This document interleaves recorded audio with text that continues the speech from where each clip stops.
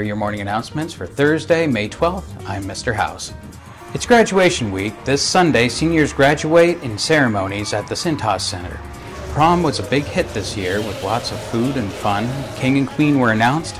King is Keontae Bell and Queen is Michaela Fagan. Today in African American history, escaped slave Harriet Tubman was placed on the $20 bill. Miss Tubman escaped slavery and freed hundreds of others on the Underground Railroad. North Campus is going to be having an ice cream social on Friday from 12 to 3 p.m. at the North Campus. The social is open to all, including the community. We just got a Moriana about. The sports banquet was held to honor athletes in all sports, including football, basketball, baseball, cheerleading, and boxing. The first Don Community High School Courage Award was awarded to Simeon Whittle, who was seriously injured last fall in a football game at Country Day. This year we had a senior who's very special to us, very near and dear to us. He was injured in a game that we had against Cincinnati Country Day. Right now he's still in the hospital, still fighting and recovering from those injuries. T23, Simeon Whittle. From here on out, as long as I'm the coach of Don Prep, nobody will wear the number 23. We will memorialize that, we frame it, take it to every game that we play, and make sure that Coach T is with us. T is also a senior this year, and he will be graduating on Thursday, and I have the opportunity of giving him his diploma. So that will be something else for you all to look out for. And from here on out, we have the Don Community High School Courage Award this year that will be presented to Simeon Whittle, and for thereafter be named after him and presented to the courage to the most courageous person that we have on our team. That's the Simeon.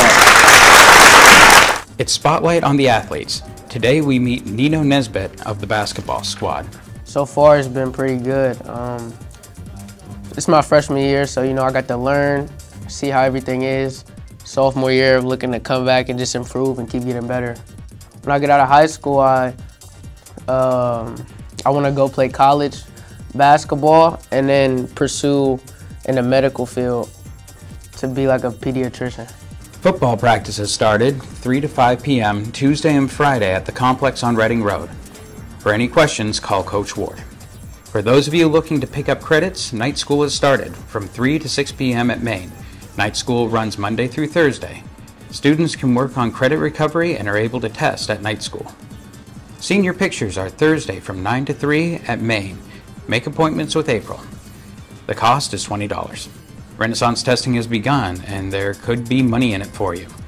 The students who have the highest or most improved scores in their buildings will receive the $25 gift card. The students that have been the highest and most improved scores in the entire school will receive a $50 cash award.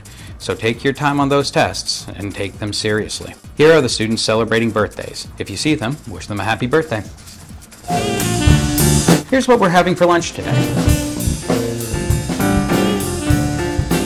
Those are your morning announcements for today.